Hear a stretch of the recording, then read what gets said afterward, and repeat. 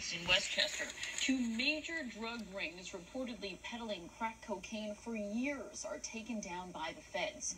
Rebecca Solomon spoke with the mayor of Peekskill tonight and joins us from outside City Hall with more. Rebecca. Suzanne, city leaders here are relieved federal investigators have helped them in their quest to crack down on the drug problem here. And the mayor hopes his message is clear that drug dealers will be caught.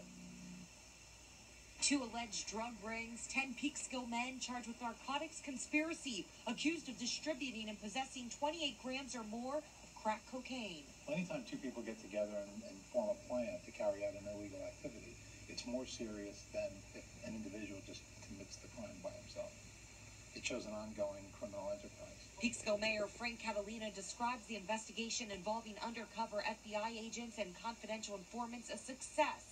According to the United States Attorney for the Southern District of New York, the federal charges filed Thursday morning put a stop to an ongoing conspiracy to distribute highly addictive drugs in the Peekskill area. Mayor Catalina says federal agents busted the men inside their respective homes early Thursday morning. Because it's a federal case, the exact locations, including where the men allegedly did business, remains private.